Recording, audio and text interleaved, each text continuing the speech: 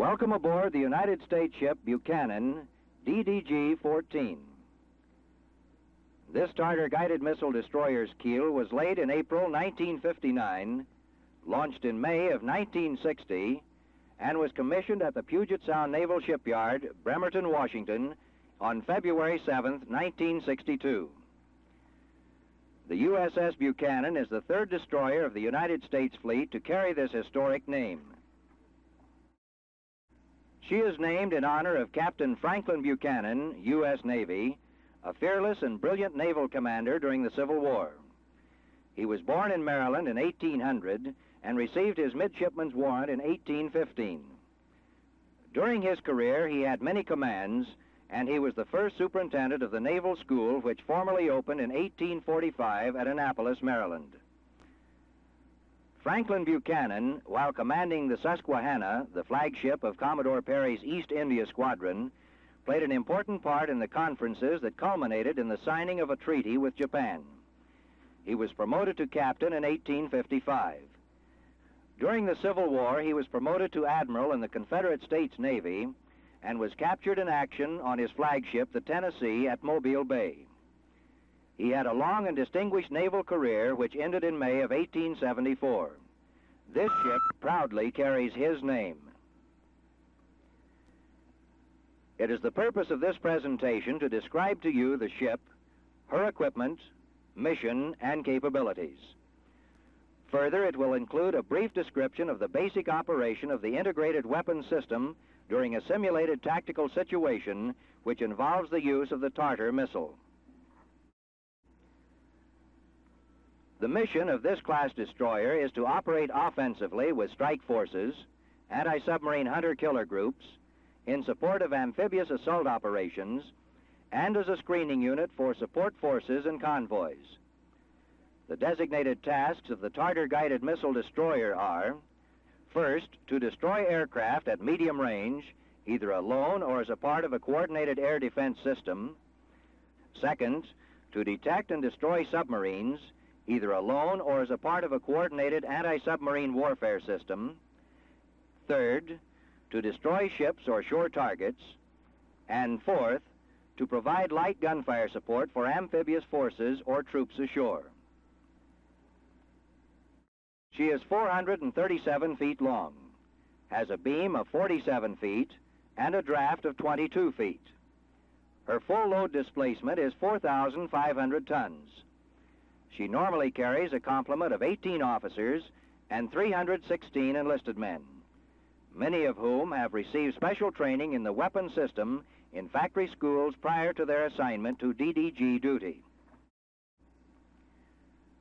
Her engineering plant consists of 4 high-pressure boilers employing automatic combustion control. She is powered by 2 35,000 shaft horsepower turbines which give her a speed capability in excess of 30 knots. Her armament for defense against enemy air attack consists of the improved Tartar-guided missile and 2 5-inch 54 guns.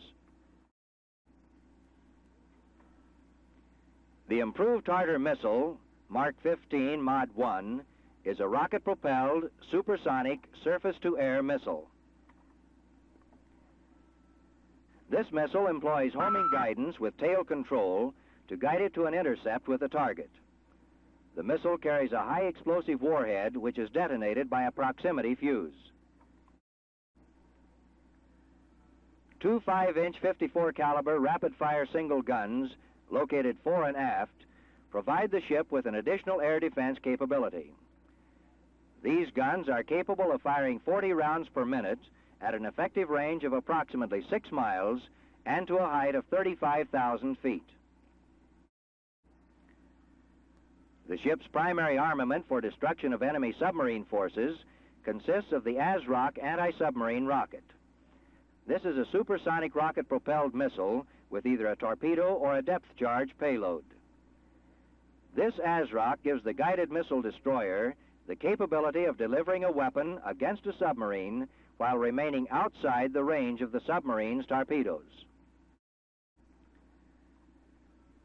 2 sets of 3 torpedo tubes on each side of the forward deckhouse serve as a backup of the ASROC in the DDG's anti-submarine warfare armament. The Guided Missile Weapons Control System consists of three main parts: a weapons direction system, two gun or missile fire control systems, and a launching system. The weapon direction system, Mark IV, is the point of entry of a target into the weapon system.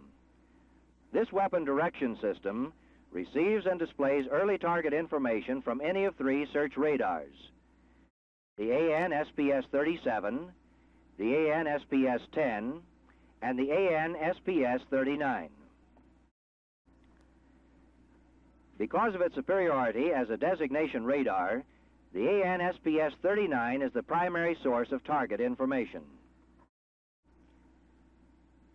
The weapon direction equipment consists of four-man consoles in CIC, or Combat Information Center. Two of these are identical target selection and tracking consoles.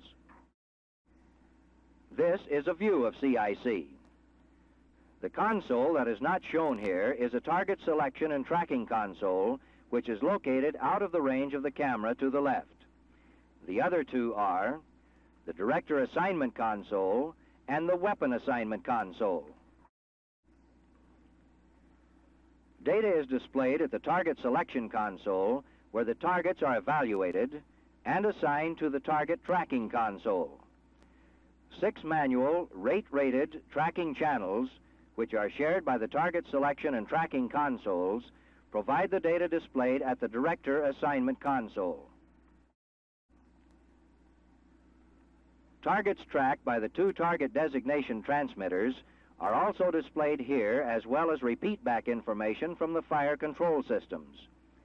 In addition to the PPI presentation of slant range and bearing for each target under track, displays are provided which include the length of time the target may be engaged, altitude, and speed. The relative threat is evaluated and the order of engagement is decided. Directors, either gun or missile, are assigned. Target position and fire control data are displayed on the Weapon Assignment Console. This is where the launcher is assigned to the appropriate fire control system, and firing orders are generated. The second major part of the DDG's Guided Missile Weapon Control System is the fire control system. This class destroyer carries 2 identical fire control systems. The Mark 74 Mod 0 gun and missile fire control system consists of a Mark 118 Mod 0 computer and 2 Mark 73 Mod 1 directors mounting the AN-SPG-51 radars. The primary function of this fire control system is to track and illuminate designated targets and to generate launcher and missile orders. The secondary functions are to feed back tactical information to the weapon direction system and to supply orders to the ship's 5-inch 54 battery. The final part of the DDG's Guided Missile Weapon Control System is the launching system. The Mark 11 Guided Missile Launching System is used to load the missile magazine, as a stand to hold the missile during checkout, and as a missile launching device. Now that you have seen the basic components of the ship, we would like to take you through an example of the tactical use of the Tartar weapon system.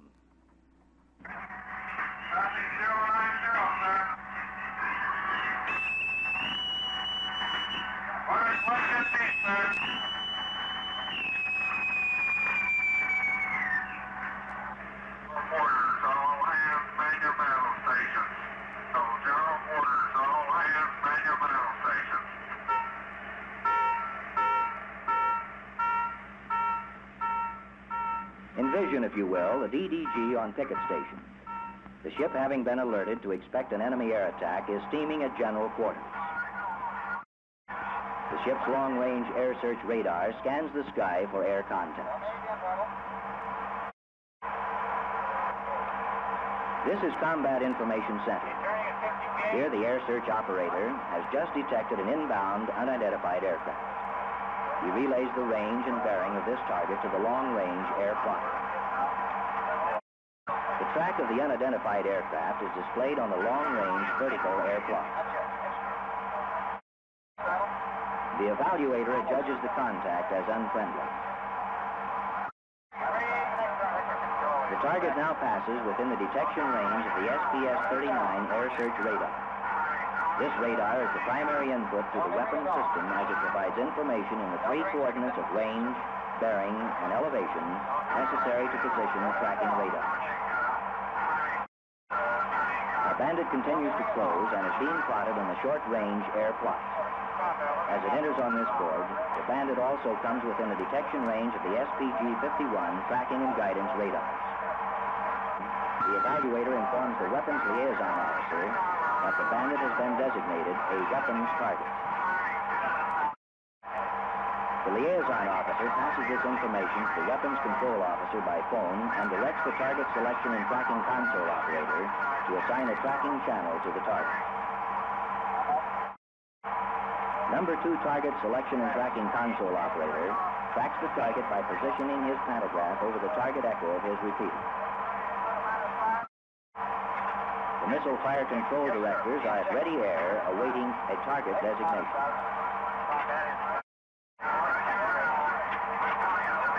The weapons officer orders the director assignment console operator to assign Channel Charlie to Fire Control System 2. The missile fire control switchboard now automatically positions switches to send the information from Channel Charlie to Director Number 2. The computer associated with System 2 begins to program the director in an automatic search about the designated bearing, range, and elevation. Director 2 slews to the designated position, searches for, and acquires the target. The radar console operator locks onto the target and begins tracking. In the Tartar Launcher Control Station, the operators on the loader control panel and the launcher control panel have positioned their switches for automatic cycle. As the target approaches Tartar launch range, the weapons officer orders the launcher loaded. The launcher goes to the load position, the blast door is open, and the rammer chain extends into the magazine. As the rammer chain is retracted, the missiles are loaded on the launcher.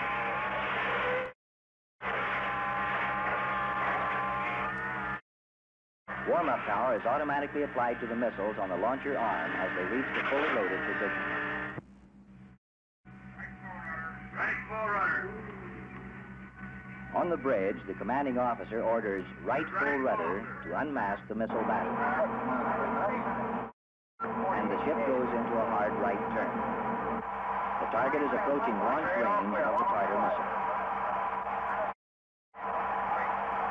The weapons assignment officer assigns the launcher to Fire Control System 2. The launcher is synchronized with the computer orders, and a firing rail is selected.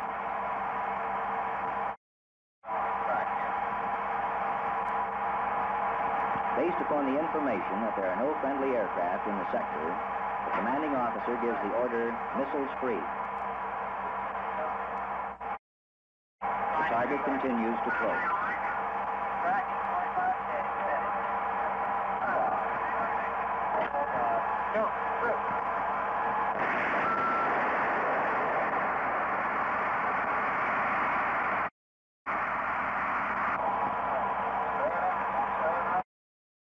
Boost and roll stabilization appear normal. Target acquisition occurs and the missile heads on its path toward the target.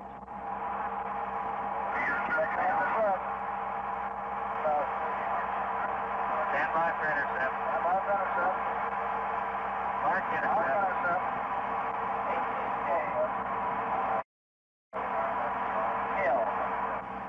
The missile intercepts the target at maximum range, and one more target destruction is credited to the Tartar missile system. I am sure that you recognize that this description of the detection, designation, launch, and intercept of the target was not in real time. That is, the actual time that it takes for these interrelated actions to occur is far less than the time it takes to describe them. Therefore, in order to show you clearly the chain of events leading to the target destruction, it was necessary to describe the actions in slow motion without following the sequence in real time. This completes our tour and description of the USS Buchanan. We are justifiably proud of the ship and have been happy to show you her equipment and to describe her capabilities. We hope you have enjoyed your visit. Thank you.